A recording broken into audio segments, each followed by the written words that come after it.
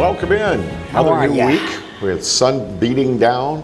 Yes. Looks like we have some thunderheads starting to accumulate. I am not going to complain about the sunshine. I'm not going to talk about. Why would we? I'm not going to talk about how oppressively hot it is or how bad the heat index is, because I'm just so sick of rain every single day. My lawn finally got cut over the weekend after 5 weeks. Oh my God, you're lucky you didn't have the Karens with your homeowners association coming after you with a shotgun or something. Well, it were a whole lot of people that were in the same boat. We had a bunch of those bullseyes in addition to all the stuff at the end of May. Mm-hmm. For example, on Friday, what Jay Grimes, the chief meteorologist from Channel 9, said is he said, right here at the intersection of Highway 30 and the Iberville Parish line, 5.5 inches in 45 minutes. He said that's what the radar, so what we had was, it wasn't that it was too high to cut. The lawnmowers would sink into the muck because when the grass is that high, it doesn't dry. Yep, and tires get stuck, the cut's too low. But yeah, I'm not going to complain about this sunshine. Let it pour. Not at all. And boy, with 3 systems still active. Fred has come ashore, of course, yesterday. Fred Panama came ashore. City, right? And Panama City, and is now up in, I think it's Georgia, headed for the Carolinas right now. Fred stopped and got a muscle shirt that said "No Fat Chicks" while he was in Panama City. We're talking about tropical storm, Fred. It never did make hurricane strength. Now, Grace is expected to become a Cat 1 hurricane after crossing the Yucatan Peninsula, but its landfall is expected to be somewhere along the central Mexico coast. But who knows? Once it gets into that big bowl, the largest part of the Gulf, who knows? Now, again, and I can't take credit for this. I am going to have to give credit to Karen. She said, why did the National Weather Service not switch the names up and make this one Ginger? Because then it could have been Fred and Ginger dancing across the Gulf of Mexico. One right behind the other. Yeah. That would have been cute. And then what's the third one going to be named? It's named already. It is a tropical storm. It's named Henri. Henri. H-E-N-R-I. Henri. Say it through your nose like a Frenchman. It will be a storm that wears no deodorant. Henri, however, is just expected to meander out there in the Atlantic until it peters out. There's no computed landfall anywhere for Henri. Speaking of petering out, and knowing that in our great state, sports news always leads, I think the person that we You're having a little too much fun with this. I am. I think the person that we like to dislike right after Nick Saban in this state is Timmy Tebow. See, I don't dislike Timmy Tebow. Oh, I do. Sanctimonious, pious, crybaby. When LSU beat him in his junior year, he came off the field in tears. You don't gotta lose like a man. So anyway. Well, that's true. But I've always looked at Timmy Tebow as, unfortunately, we live in an age where if you're a good, God-fearing Christian athlete, you get sneered at for that rather than. Oh no, that's Timmy not Tebow why. would take a knee. He'd take a knee in the end zone to thank God. You know what? Deion Sanders used to do that and make the sign of the cross. Nobody made fun of Deion. You know why? Deion could deliver. Yeah. Well, Deion won. I remember that particular year we had a lot of superstar quarterbacks come out of the NCAA and then absolutely flashed in the pan in the NFL. Well, he tried to move to running back and was terrible. Then he tried a professional baseball career. The Mets gave him a shot. 3 seasons, he didn't make the opening day starting roster. They brought him up a couple times. It was awful. Well, the coach who brought him to Florida, Urban Meyer, gave him another chance with the Jacksonville Jaguars as a receiver. Now, I remember that. Yeah. Well, no, it was like last week. Yep.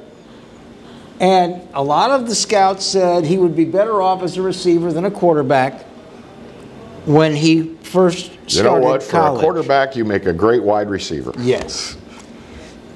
The Jaguars waived him yesterday. Here's the story. His blocking ranged from awkward to awful in Jacksonville's preseason opener against Cleveland on Saturday night, which was his 34th birthday, which is the age at which most tight ends are retiring from the NFL. Yeah. He failed to get a catch, and he played no snaps on special teams. And he's such a putz. He tweeted, "Thankful for the highs and even the lows, the opportunities and the setbacks. I've never wanted to make decisions out of fear of failure, and I'm grateful for the chance to have pursued a dream." It's like, wow. Hey, he's just trying to go out on an up note. He was the fifth string tight end on the Jacksonville Jaguars. Somebody's got to be a bench warmer. Urban Meyer, well, he was supposed to be a seat filler. That's what he is. He is a, I mean, if you could get Dominic the dancing, talking mule to wear pads and a helmet, it's there to fill seats. Not a Tim Tebow fan. Well, he's just such a putz. And you know what? You can be a putz. Just be it somewhere else and be quiet about it. What's he going to do next? Paddle ball? No, I think this may be... He's the freaking Danica Patrick of football. Nobody is going to put him in a commentator booth anytime soon. So well, they tried that, and he sucked at that. I think this may be the last we hear of Tim But he Tebow. did get a minimum contract for $920,000 because his two failed seasons before counted, so he had to have the minimum of almost $1 million. However, no guaranteed money. He'd have to make the team on opening day for real to earn any money. So he got zero, zip, nada. Well, there you go. And it's like, will you please just go away? That's what the Australians call fair dinkum. We're up against... The only one worse than him, by the way, was his equally sanctimonious and equally pious and equally full of caca father. At least we don't have to hear from him anymore. There you go. Time to take a break. Let's do what Tim Tebow did and get cut on Exiles TV.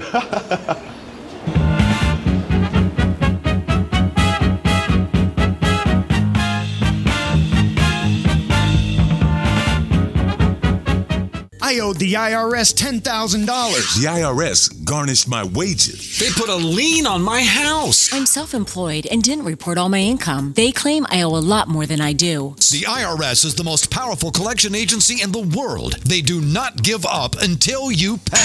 I couldn't sleep. We were being audited. I called Tax Solutions Now, and a great big weight was lifted off my shoulders. I called Tax Solutions Now, and they got the IRS off my back. Tax Solutions Now had my wage garnishment lifted in 48 hours. Tax Solutions Now can get you help. Our agents know the rules, can stop the pain, and get you the best deal. Tax Solutions Now saved my business. I qualified for the Fresh Start program. I paid less than I owed. We connect you with a team of former IRS agents and tax professionals who get the IRS off your back. Time is running out. Call Tax Solutions now.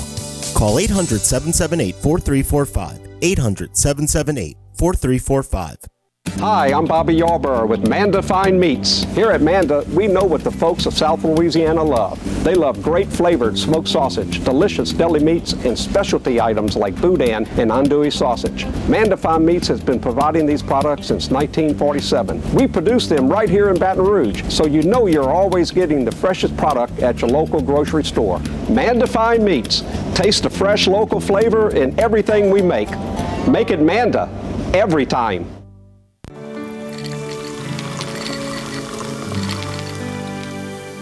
No one can stop me when I taste the feeling.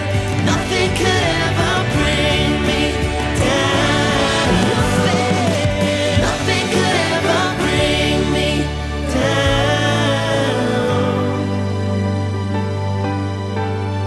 down. Taste the feeling.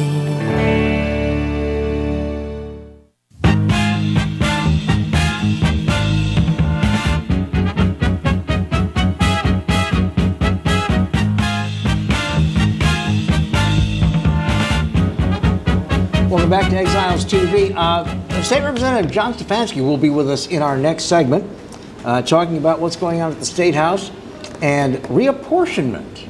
In other words, redistricting is coming up. We'll talk about that. But wow, have you watched this absolute cluster in Afghanistan? Absolutely, I've been watching it. I actually was moved to something close to, I don't cry easily, but I was really choked up, verklempt, as our friends say, watching it happen, because so much of the images that we saw reminded me of us bailing out of Vietnam, because we had to admit that we just couldn't keep up with this war anymore, because we didn't fight the war the way they fought the war. And then when I saw people trying to cling to the outside of a cargo plane leaving Kabul, and you try and hang on to the outside of a car, you ain't Tom Cruise. You can't hang on to the outside of a cargo plane. You can't hang on the outside of any airplane once it gets to takeoff spin. And I saw 3 different individuals falling from that plane in still photos. And that brought back memories of 9/11, when people would rather dive off the burning building than stay in it and die that way. Obviously, it might not have been a smart decision. It may have been a completely ignorant decision, but the decision was made. I'd rather die trying to hang on to this plane than stay here with these people. Well, I would think a lot of them were hopeful they could make their way into a wheel well and maybe survive that, as other people have in the past. But the fact of the matter is,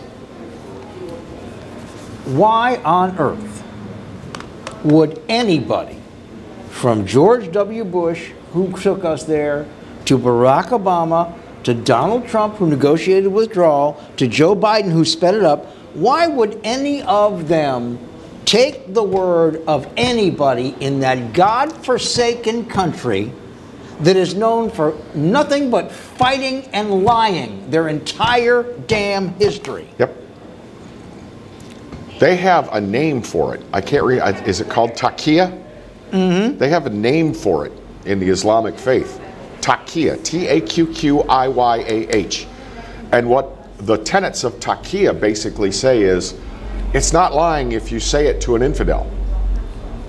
You know, it's okay to lie if you lie to an infidel, because he's an infidel.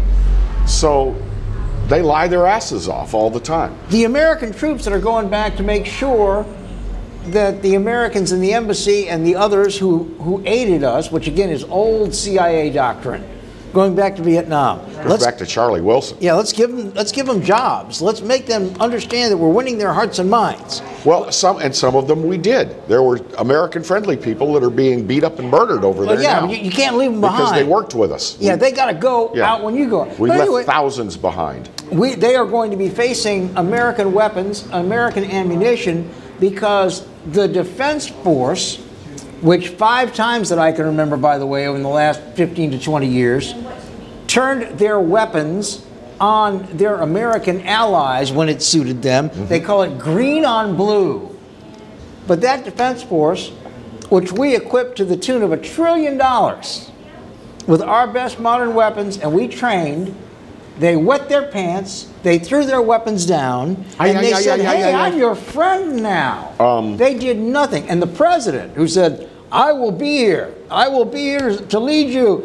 But first, I need to go to the bathroom. Is my plane ready? Yeah. Why would anybody who has intelligence, and I mean not just CIA type intelligence, but something in the cranium, believe anything any one of these people would say when they lived their entire existence as being a large sack of fecal matter? A couple of quick points. One, our president was, I don't want to say hiding out, but he was conspicuously missing. He was at Camp David, where he's not generally available to the press. And why did we leave so much ordnance there?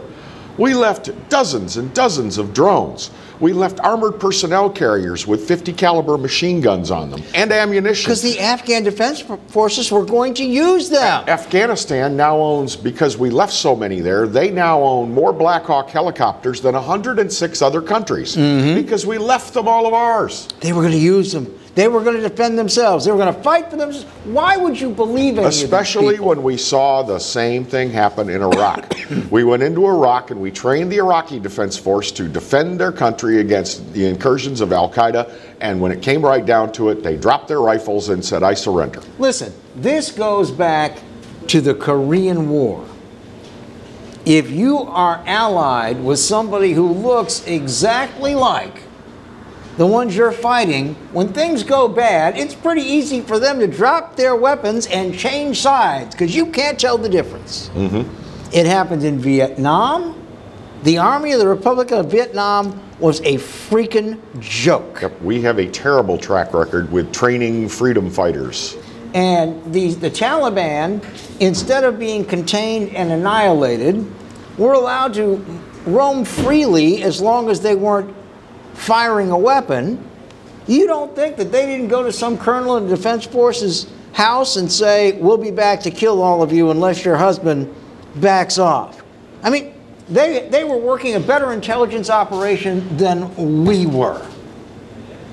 And it is disgusting, it is shameful, but the big question, Kevin, is, have we learned our lesson?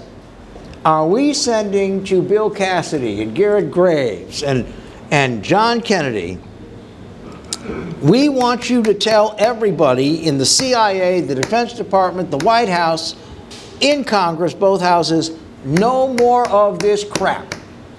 If the Middle East becomes critical because of oil, we built the oil fields anyway, we'll just go and take it. But other than that, let them kill each other. Well, why were we in Afghanistan ostensibly? Because we were after Al-Qaeda over 9/11, and we wanted Osama bin Laden. Where did we find Osama bin Laden? Out in Afghanistan? No, not in Afghanistan. We found him hiding out in Pakistan, a country we thought we were fairly friendly with. The thing is, you can take all the stands and hold them in one hand and fill your other hand with you-know-what, and guess which one fills up first? Well, yeah, and do you remember the heat that our former president took when he referred to that part of the world as S-hole countries? And was he wrong about this? No, and you know, to me, they are not worth the price of a bullet, let alone one drop of American blood. The doctrine was, well, it keeps them from overrunning Europe and getting to the United States of America. When they've got a force big enough that it looks like they're threatening unit, just bring in the B-1Bs and the B-52s and take care of it. We should have never had a foot on the ground. We could have done every bit of this from the air. I've said that many. How many times when we were doing a radio show did I say less infantry, more Air Force? Well, the thing is, they wanted to try to convert these people. The thing is, they're used to converting to whoever is closest to them with a weapon. Do you know what my missus used to tell me about that part of the country, especially when we were in Iraq, was airdrop Western culture. Airdrop in DVDs, Blu-ray players, Playboy magazine, Fredericks of Hollywood catalog. Bombard them with Western culture. Well, you saw what happened in Kabul. All the beauty salons and all that had to paint over all of their displays of great hairstyles and great fashion. Yep, because now it's going to, you know, the burqa is going to be. These are a good example. You know, when the mob was operating at its peak in Chicago, New York, Miami, Cleveland, Detroit, New Orleans, Los Angeles, you'd go out and buy politicians. And the byword was, if you buy them, they stay bought. The trouble with these people in this part of the world is if you buy them, they don't stay bought. Yep. What I would have done is the first time we had a green on blue attack, I would have killed 1,000 for each American that was killed. And I would have announced that I was going to do it. And say, now, you want to rethink your position on this? But we don't do that. We like to play namby-pamby until it all goes to crap. Well, we're Tim Tebow, for God's sake. I think that the previous president had us on the right track. We were energy self-sufficient. We didn't need to rely on that part of the world or the OPEC nations for energy. Well, we didn't get a damn thing out of Afghanistan anyway, except pain. And heroin. We got gobs and gobs of heroin. Oh, wait a minute. I want that. Yeah. Kidding. Gobs of heroin. And if you don't think that there's interests People that are legitimate people that are interested in keeping that heroin flowing. Time to take another break. When we come back, we're going to shift to state. We're going to talk about redistricting Louisiana, budget, your taxpayer dollars, and more. That's all on the way on Exiles TV.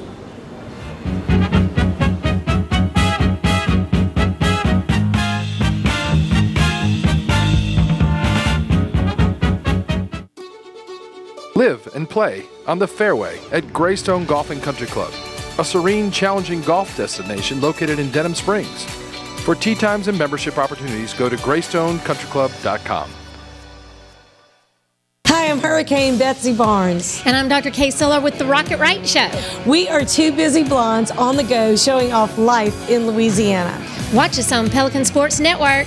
And Talk 107.3 FM. Check local listings for times. This is State Treasurer John Schroeder urging you to check your mailbox. We just mailed out $4.5 million of unclaimed property checks to people across Louisiana. Unclaimed property is lost money turned over to the Department of Treasury so we can return it to you. The process is so easy, you can claim it right from your phone. Check for yourself, check for your family, and don't forget to check your businesses. This is your money. Claim it. Check your mailbox. And cash your check. It's that easy. Hi, I am Dr. Farrell Frugier Jr., and I am a general dentist at Frugier Family Dentistry. I was born and raised in Baton Rouge, Louisiana. I went to Catholic High School, LSU, and LSU School of Dentistry in New Orleans, where I received my DDS degree in 1986. I always have and will continue to be committed to continuing my education, to invest in technology which makes the diagnosis and delivery of dentistry more thorough, more comfortable, and more aesthetically pleasing. In our practice, we are here to serve the patients. We want to improve their quality of life and to develop relationships with our patients. In dentistry, we have a chance to impact lives on a daily basis, not just by doing dentistry, but by getting to know them and being a part of their life. We also believe in giving back to our community. So every year, we give back to the Greater Baton Rouge Food Bank, Toys for Tots, and Mary Bird Perkins Cancer Center. Please stop by and visit our office. We would love to take care of you and your family. Go where summer leads you in an award-winning Mazda CUV. Find yours during Mazda's season of discovery. Call, click, or come by and discover your new Mazda today at Baton Rouge's Mazda dealer, Team Mazda on Airline.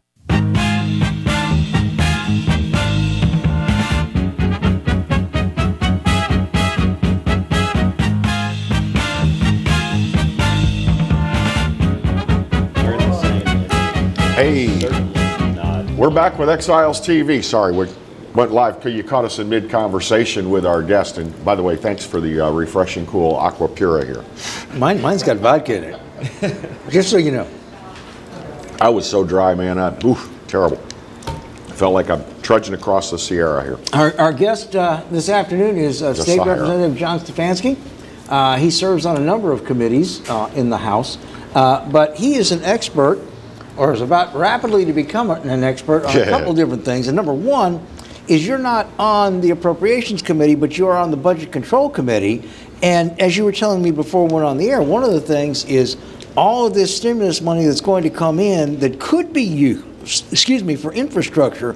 How is that sitting right now? Yeah, so certainly I think there's a lot of unknown. You know, the feds are talking about a $1 trillion infrastructure package. And so obviously if you listen to one of our senators, Dr. Cassidy, he's talked about how much money could be coming to Louisiana. And so, naturally, as somebody who, really a lot of us, we have so much infrastructure problems in Louisiana. Our roads are horrible. Oh, yes. That's no secret. They've been for a long time. So if this is going to happen, and money's going to be spent here in Louisiana on infrastructure, obviously there's going to be a list of projects that everybody wants to talk about and what could happen. So really, there's a tremendous amount of talk about that. If this thing passes, what projects are the ones that are actually going to get funded?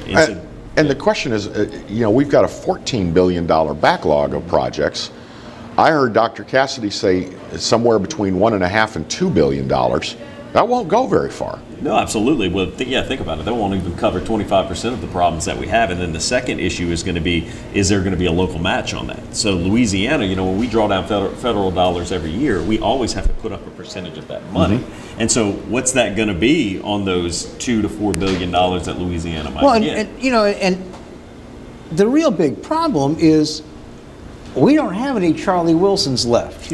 We don't have, I represent a district that doesn't need or want anything. So every representative, every senator is not going to go home to his or her constituents and say, well, really, East Baton Rouge Parish needed the money more than we did, so I didn't put anything into the appropriations request. Now, if I may, following Bill's train of thought, your district is the Crowley area. It is. What does your district need? It needs roads like everybody else. You know, we have a tremendous amount of state highways in my district, and they're in very, very bad shape.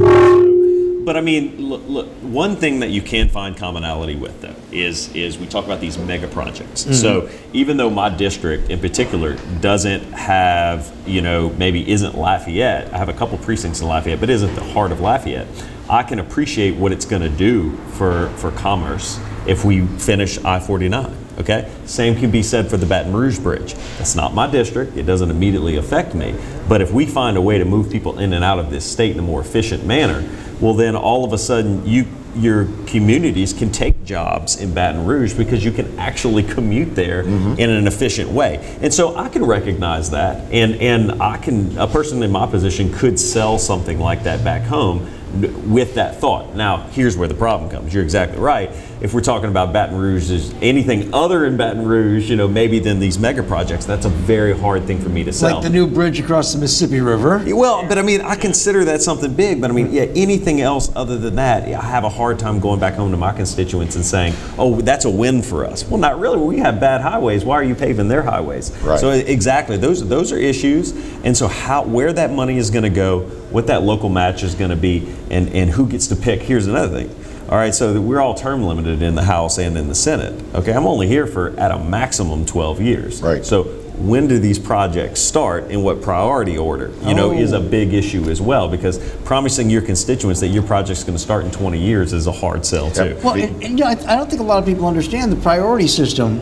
You know, the feds will announce that you're going to get a great big grant, and it's priority 3. Exactly. Which means it's not even going to get looked at for a potential starting point for what, 5 years, 6 years? Yeah, and look, I'll just tell you this. Since I've been in the legislature, I've had multiple things funded that I have not seen ground broken yet. And it's incredibly frustrating as a legislator, because you go home and you go, okay, I've got the money, I think, you know, but you can't give an exact date when it's going to start because it gets caught up in that administrative procedure. Well, and by administrative, you're talking about environmental impact studies, engineering firms having to sign off on it. Surveys, having to buy right-of-ways. If it affects a navigable waterway, you have to get Army Corps of Engineers support. And so, I mean, there's a tremendous amount of You may have to negotiate with landowners for your right-of-way, blah, blah, blah. 100%. So that can be very frustrating. What time those projects start, where they're located, are all things that we as legislators right now are very curious about. And look, the bill still hasn't passed yet. Everyone, the assumption is that that bill is going to pass, but it still hasn't passed yet. You have a lot of detractors. You know, you have a lot of congressmen and senators who are openly speaking out about it. One of them's ours. You know, I hear Senator Kennedy talking about it multiple times, and then I hear the opposite from Senator Cassidy. So let's see what happens. Well, Senator Kennedy seems to think there's too much trash that's not related to actual infrastructure. And I heard actually the majority leader, Mr. Schumer, saying, using the phrase human infrastructure. It's like, what? Yeah, you know, because when you and I think of infrastructure, I'm thinking of concrete, I'm thinking of roads, I'm thinking bridges, of blacktop. steel, internet, electricity. Now you can sell me, look, you can sell me on broadband, and I understand that. The internet is such a core thing now, especially if you want to be able to work from home. We do need that, and you can sell me on that. But when it's an essential utility. It is. When you start deviating beyond that into some of, like you said, your human elements, it's really hard for me to sell that to Louisianians. Well, what we've got is at the federal level, and it unfortunately is forced down to the state level, is we have to have a lot of game playing. They labeled this an infrastructure bill, but it's really another omnibus spending bill. But they knew they'd get a lot more buy-in if they said it was an infrastructure bill. You know, playing games. Give it a nice name everybody likes. Yeah. No, and look, and I've heard, you know, also from some of our delegation members that, you know, we didn't get enough for this. We gave away Republican votes without necessarily getting enough concessions, you know, so that the whole political angle kind of like you're talking about as well. And I think that's all relevant. There's still federal money promised to Louisiana that we're still waiting for, too, for other things. There's still flood relief money coming. Southwest Louisiana, not far from your district, hasn't gotten anything for 2 hurricanes that hit them wham wham just like that. Yeah, go ask Lake Charles about funding. You know, I mean, Lake Charles feels like they have significantly been shortchanged based on the devastation that they had. You'd have to ask Ronnie Johns on a stool at LaBerge right now if you want to talk to him. Well, you know, but yes, we look. The thing about what's no secret about Louisiana is we have a ton of needs, infrastructure needs. And look, this federal benefit bill could really benefit Louisiana. You know, I'm looking at it from the state legislator's perspective, not necessarily from the federal perspective. Here is the question that your average taxpayer asks. When the budget is north of $30 billion, and most of us know that a lot of it's federal pass-through, so the actual within state budget is what, somewhere around 9 to 10 billion? Still, that's a lot of money. It's a lot of money. Where does it all go? I could explain it to you, but it'd take a couple spreadsheets. We'd have to put it up on here. That's what taxpayers want to know. Where the hell does $10 billion go? Let me tell you from my perspective what I've seen. I've been in the legislature for 5 years. Everything of substance is locked up in the Constitution. Everything, okay? So when we talk about flexibility, I got that conversation all the time with people. Why don't you just cut everything 5 to 10% across the board? Let's downsize this. Let's free up some money for maybe infrastructure and some of these things we talk about. You can't. It takes a vote of the people to free up almost everything except for healthcare and higher education. And so all of your cuts end up coming from that when the times are bad. And when the times are good, you just can't adjust anything and allocate funding. So the statutorily dedicated funds are not of significant size? No, they are. They are a significant size, but we can change those. You know, House Bill 1, every time we pass the appropriations bill every year, that is the most recent expression of the legislature. So that becomes the law and supersedes any other statutory law. But anything locked up in the Constitution, any of these dedicated funds that say this must be funded at this level that's in the Constitution, we can't touch without a vote of the people.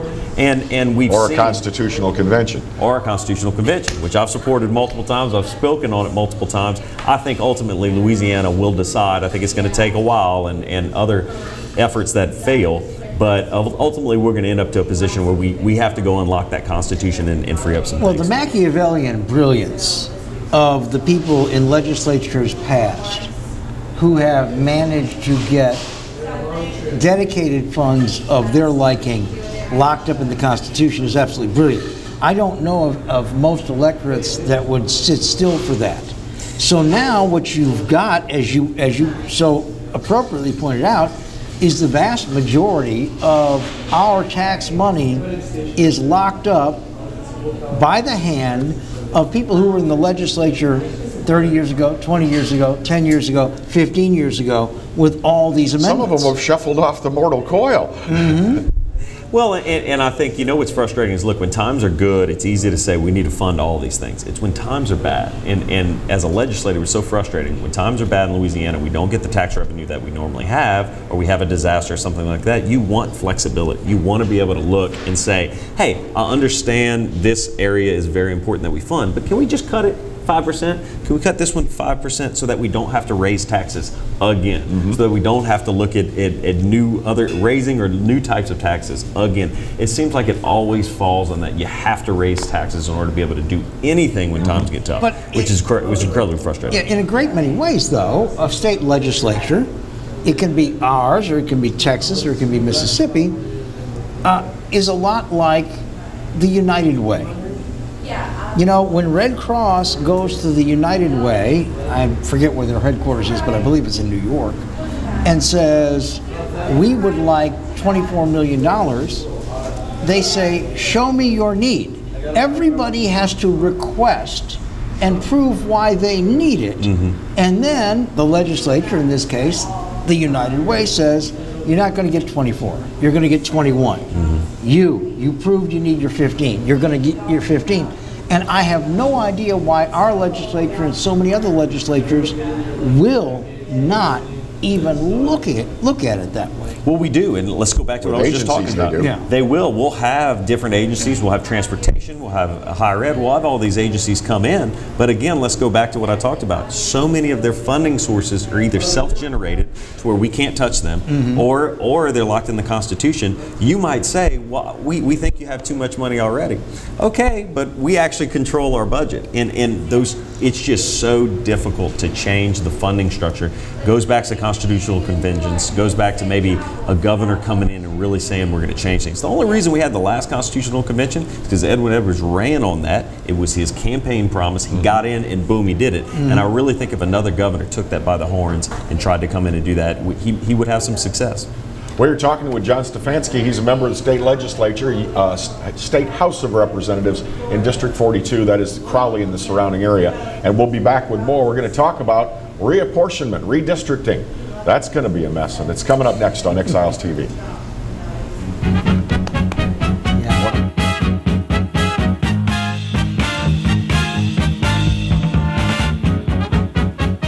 Valello's Furniture and Appliances, your dependable independent.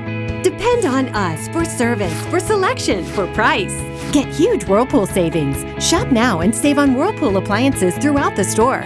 Plus, experience our price match guarantee and ask about special financing. You can depend on the know-how of people who live appliances every day. Valello's Furniture and Appliances, your dependable independent with nationwide buying power. Hello guys, it's Debbie. It's time. I've got a brand new location. 10510 Airline Highway, Baton Rouge, next to After 5 Tuxedos. We have the perfect spot to get all your wedding and formal wear needs. Come see our one-of-a-kind name brand and get great prices. With 30 years experience, the best customer service anywhere. It's Debbie's Bridal, Airline Highway, Baton Rouge. See you soon. Hi, I'm Hurricane Betsy Barnes. And I'm Dr. Kay Siller with the Rocket Right Show. We are two busy blondes on the go showing off life in Louisiana. Watch us on Pelican Sports Network. And Talk 107.3 FM. Check local listings for times. This is State Treasurer John Schroeder urging you to check your mailbox. We just mailed out $4.5 million of unclaimed property checks to people across Louisiana. Unclaimed property is lost money turned over to the Department of Treasury so we can return it to you. The process is so easy, you can claim it right from your phone. Check for yourself, check for your family, and don't forget to check your businesses. This is your money. Claim it. Check your mailbox. And cash your check. It's that easy. Sometimes life is wonderful, and sometimes it's not. Cherish the good, but always be prepared for life's challenges. At Private Healthcare, we provide the peace of mind you deserve. With Private Healthcare, you'll get the coverage you want and healthcare you need. If your employer doesn't supply healthcare coverage and you don't qualify for Medicare or Medicaid, you need to give us a call right now.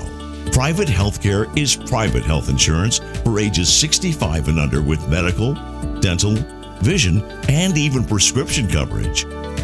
When life comes at you unexpectedly, you need to be ready, and health insurance is your financial safety net. Health insurance has never been so easy and affordable.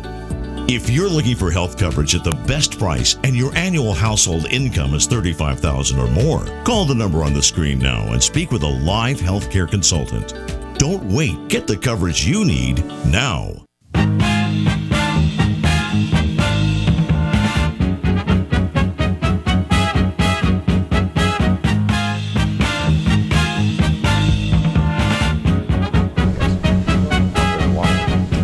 Welcome back to Exiles TV. Glad to have you along with us. State Representative John Stefanski is our guest today, and we're going to shift from money to redistricting. Nobody likes to do this.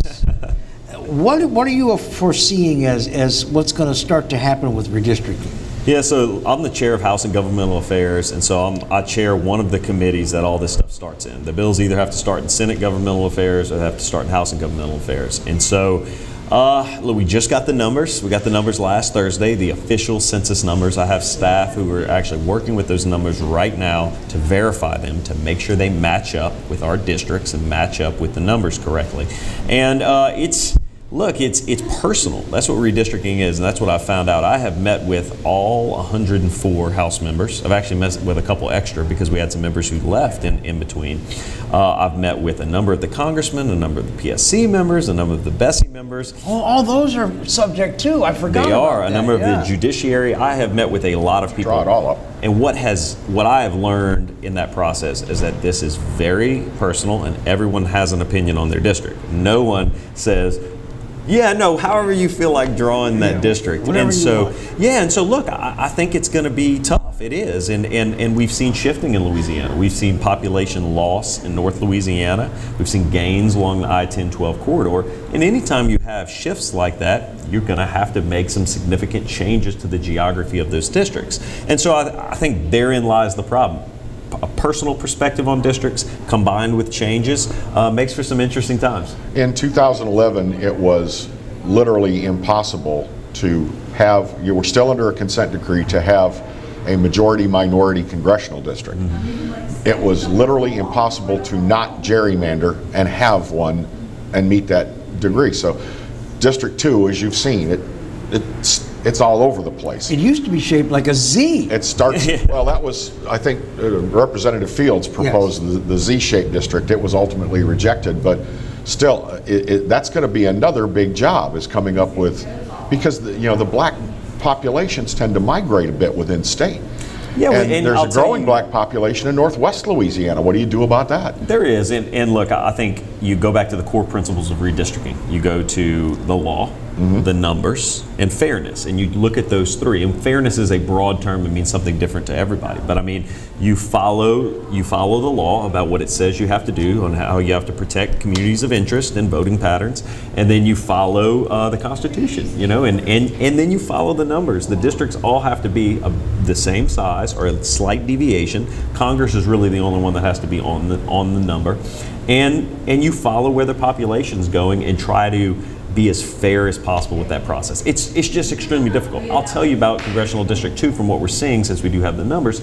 It stayed pretty much the same as far as population goes. So there hasn't been a tremendous amount of shift. There were some wild expectations that the Orleans area may grow, by 100,000 people, everyone after Katrina possibly moving back. What I am seeing, and we're still working through those numbers, is it's not that. I haven't seen that tremendous amount of shift. The only major cities, I think, that showed growth that kind of surprised everybody were East Baton Rouge Parish and Baton Rouge, and Lafayette. Yeah, and Lafayette has some growth, and then you're seeing a lot of growth in the North Shore area. A lot of growth in that North Shore area.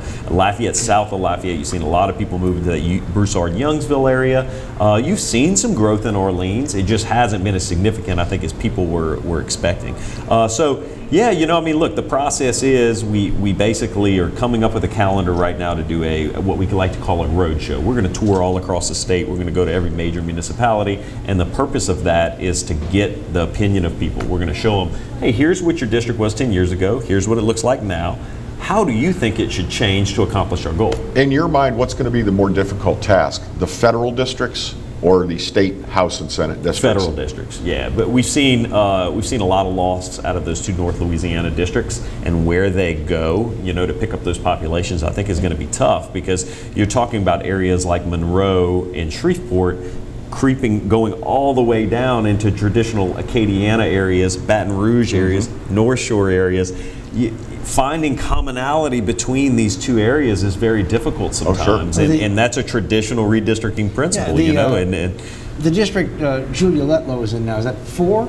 It's 4, yes. It's 4? Yeah. All right, that makes it all the way to about 35 miles as the crow flies from where we are sitting now. Yeah, part of 4 is in extreme northeast Baton Rouge Parish. Yeah, but it also goes north all the way to the Mississippi border. It does.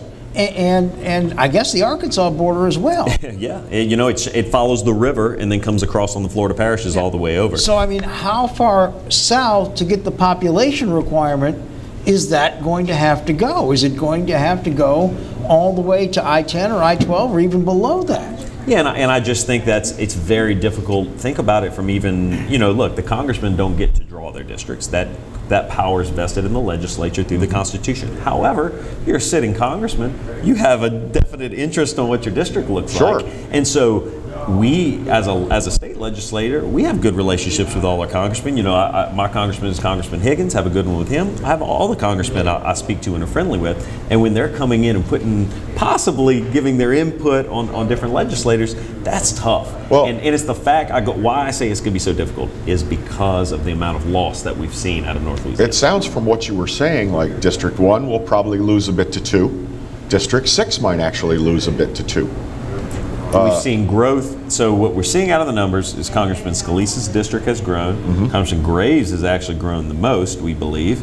Congressman Carter's has pretty much stayed the same. Congressman Higgins has grown. But we've seen loss out of, again, the 2 North Louisiana ones. So you can kind of start to, you know, if you keep the same structure as we currently have, you can kind of start to guess about how things are going to just naturally have to shift to follow the population. Well, and the number is an odd number. What is it, like 289,000 per district, so a something like that? congressional district is actually 680,000. 680,000, Yeah. excuse me.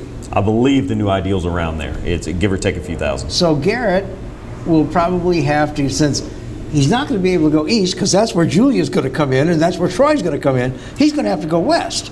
He may, but if he's over the ideal a little bit, then he might actually just be talking about giving up something or shifting. You know, shifting to be able to accommodate maybe another one, and then having to shift into another area. Because redistricting, it's a big puzzle. You know, we have so let's take Congress for example. We have 6 pieces. We got to fit them somehow, and they all have to be equal in population. So every time you got to shift one to move it, the other one has to shift, and so that becomes very difficult as well. You know, what's somebody willing to give up? What are the members in that area looking to give up? And then look, we can't take the politics out of it. For every congressman who has an interest, there's a House member or a Senate member who says, well, maybe one day that might be my congressional seat I'm running from. So they have a tremendous interest in what those look like as well. Now, who actually draws these proposed districts to bring before your committees? So, I mean, demographers or? Yeah, I mean, we have demographer help, but I mean, technology has advanced to a state to where, I mean, obviously, I'm not going to say I could probably do that myself, but I can. You know, if you have a good knowledge of what the district can be, and you can sit down with the technology we have now and draw districts. The public's going to be able to draw districts and submit them. You know, there's a process for that as well. And so I think if we were having this conversation maybe 30 years ago, I mean, outside of a professional demographer, it'd be impossible. With the technology with computers now, you know, I could sit down and draw them, but certainly, look, I have a full staff that helps me do that. We have a full staff on the House Governmental Affairs side, Senate Governmental Affairs side. We have the clerk of the House, who's a very intelligent attorney who's going to be helping. There's a number of people around the Capitol who are going to help draw these things. Just for the sake of conversation, if we didn't have the protection of populations of interest, and it was simply the numbers, what would the map look like? Oh, look, I think that's a difficult question because what did I talk about from the beginning? I said it's 3 things. It's the law, it's the numbers, and it's fairness. And so, I mean, you're essentially talking about removing a huge leg of that stool, which I think it's just almost impossible to talk about redistricting. You would be guessing at that point. But I think if we're guessing, I think the political power would just take over. I mean, look at just a normal vote when we're debating any other bill. You know, what makes a bill look a certain way? Well, it's the political influence in that body. And I think even with those 3 core principles that guide our redistricting process, you can't take the politics out of redistricting. You can't, you know. People were elected as Republicans and Democrats and conservatives and liberals and moderates and all that molds in Louisiana legislature to create law, and I don't think this is going to be any different than that. However, we have tremendous amounts of litigation involved in these maps as well. I think all of the maps ultimately will probably be challenged on some level. Therefore, you know, it's different, but it's not. It's an impossible question for me to answer to you. I really think it is. Yeah. I have a feeling, but is the Justice Department still looking over our shoulder in Louisiana? So we don't have what's called pre-clearance anymore. Therefore, we don't have to get pre-approval anymore. However, the principles that set up pre-clearance are still there. So your laws and your case law have not changed, other than some tweaks on the edges. So we're still subject to the same scrutiny. The difference is you don't have to have that stamp to say, okay, now we'll let you go forward. In the last couple of years in the regular sessions and some of the specials, things have gotten contentious. So you've got experience with that. But as I told you during the break, one of the most contentious things I ever witnessed was the last redistricting session. You prepared for things to get hot, for things to get a little nasty? Yeah, I feel like since the day I got in the legislature, it's been contentious. I mean, when I came in, we were staring down the $2 billion deficit. You know, when I first came in, I feel like my entire tenure in the legislature has been like that. But this is different. I recognize that. It's very personal to each member, and ultimately, like everything, there's people who are happy and people who are unhappy. Yeah, I hope I am. You know, look, I try to do the best job I can, like every bill. You know, I ran for this office because I wanted to serve my community, wanted to serve the state. And I'm trying to do the best job I can with the tools that God gave me. And I think at the end of the day, that's all I can do. I have a great relationship with almost every member in that body. I consider all of them friends. You know, maybe they don't consider me a friend, but I consider them all friends. Well, that's a day-to-day. Yeah. But at the end of the day, it all depends on what you did last week. You're exactly right. At the end of the day, I'm going to follow the law. I'm going to be fair. I'm going to follow the numbers, and I'm going to try to do the best job I can. State Representative John Stefanski, again, watch the replay at 10 o'clock tonight. We'll be back to wrap it up after this break on Exiles TV. Yeah. Appreciate it, guys. Thank you. That was wonderful. Absolutely. Yeah. You should be a...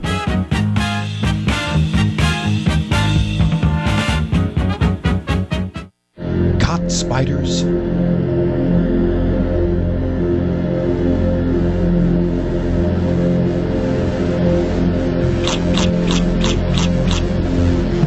Premier Pest Services. Hi, I am Dr. Farrell Frugier Jr., and I am a general dentist at Frugier Family Dentistry. I was born and raised in Baton Rouge, Louisiana.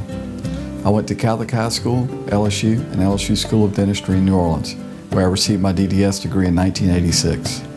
I always have and will continue to be committed to continuing my education, to invest in technology which makes the diagnosis and delivery of dentistry more thorough, more comfortable, and more aesthetically pleasing. In our practice, we are here to serve the patients. We want to improve their quality of life and to develop relationships with our patients. In dentistry, we have a chance to impact lives on a daily basis, not just by doing dentistry, but by getting to know them and being a part of their life. We also believe in giving back to our community. So every year, we give back to the Greater Baton Rouge Food Bank, Toys for Tots, and Mary Bird Perkins Cancer Center.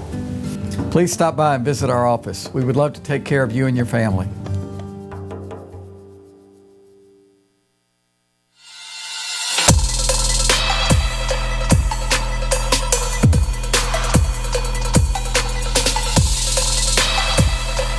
The all-new 22 Civic, now on sale at Team Honda on Segan Lane. Live and play on the fairway at Greystone Golf and Country Club, a serene, challenging golf destination located in Denham Springs. For tee times and membership opportunities, go to greystonecountryclub.com. Hi, business owners. Phase 3. Woohoo! But do your customers know you're back? Well, that's where the Clarence Bugg Show and Pelican Broadcasting can help. Right now, we've got great rates on advertising packages to help you get the word out. Shoot me an email at bugsclarence@gmail.com. Or better yet, call me up. I'd love to talk with you. 225-485-6839. Let's get together and make Phase 3 the best it can possibly be. Got termites?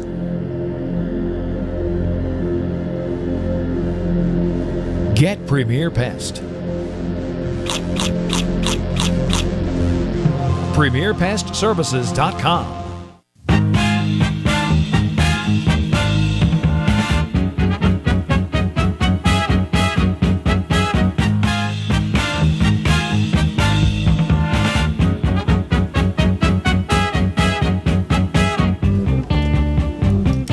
Welcome back to Exiles TV. You know, it's hard to do one of these episodes without the crime beat. For those of you in the Baton Rouge area, and this probably made it elsewhere, in quiet Port Allen, there was an actual shootout in a supermarket parking lot on Sunday. According to Port Allen police, that around 4:30 in Hubbins Supermarket, which is locally owned, been there for 50 years. 3 women, 2 victims and a suspect, got into an argument inside the grocery store. They told them, hey, take that outside. So they did. And they did. According to the cops, One of the suspects, who is under arrest, pulled out a gun, and the victim also pulled out a gun and shot several times in self-defense. 2 people were hit by the gunfire. Yolanda Gaines was arrested and charged with 2 counts of aggravated assault with a firearm. Kimberly Williams was also arrested and charged with 1 count of obstruction. There is 1 suspect who managed to make it out of there and has not been arrested. This is in Port Allen, Louisiana, in Hubbins Supermarket. Now, what on earth do you suppose they got into an argument over in the supermarket that led to gunplay in the parking lot? But I mean, you've also got these women. They appear to be. They look like somebody's grandma, both of them. Well, I don't even know if they somebody's mom, somebody's grandma. They appear to be in their 40s, maybe. You know, and why are they both packing on Sunday going to the supermarket? Well, I think you're going to see a whole lot more people packing just because they don't feel safe in our area anymore. But that's supposed to be for your own defense, not for settling an argument. Settle in somebody's hash in the parking lot.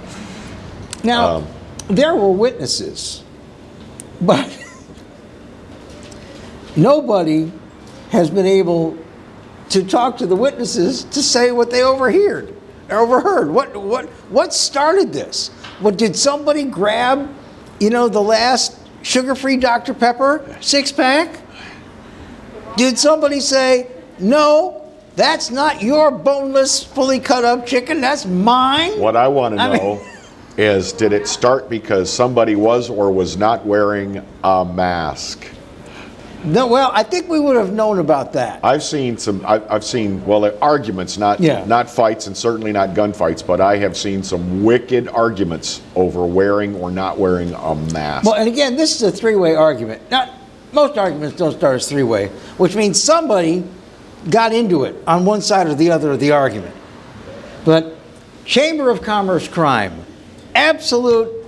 If I was thinking of relocating to Port Allen, I'd say, yeah, I want to send my business there. Or as the song by Foo Fighters says, done, done, on to the next one. There you go. And we are on to the next edition of Exiles TV, coming up Thursday, 12 noon, and we hope that you'll be with us. Don't forget, this show repeats tomorrow, tonight at 10 o'clock, and we'll see you on Facebook tomorrow morning at 8.